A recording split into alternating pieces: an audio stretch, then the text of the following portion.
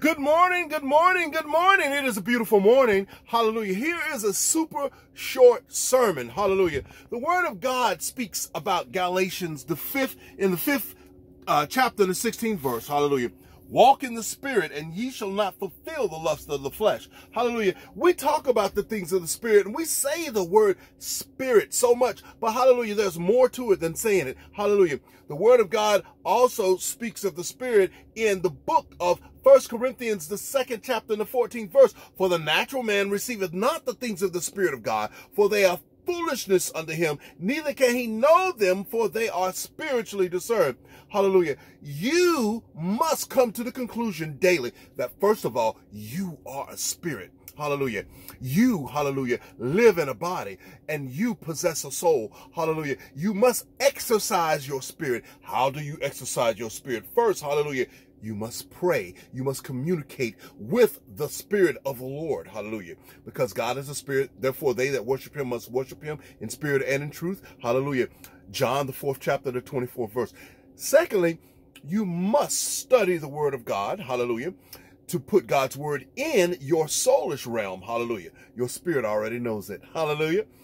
Then you must meditate on the word of God to get the word of God, hallelujah, in your soul, hallelujah. You must meditate eating his word as Ezekiel ate God's roll when he was commanded of God, hallelujah, to eat this roll, son of man, eat this roll. And it was like honey in his mouth for sweetness.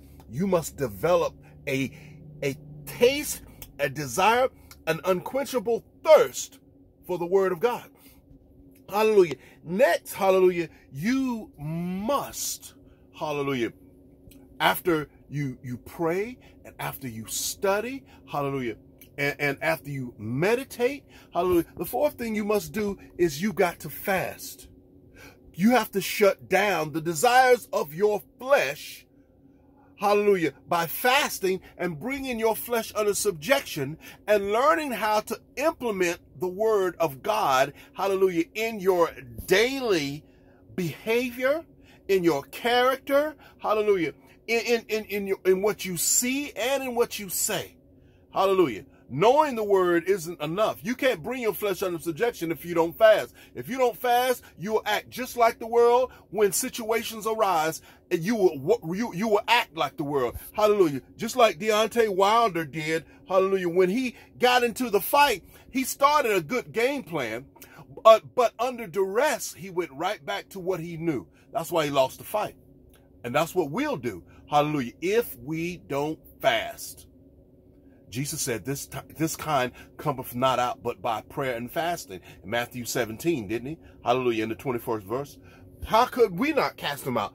This kind cometh not out but by prayer and fasting. Hallelujah. The Spirit. Let's practice the Spirit. Amen. That's a quick sermon for you today. I'm gone.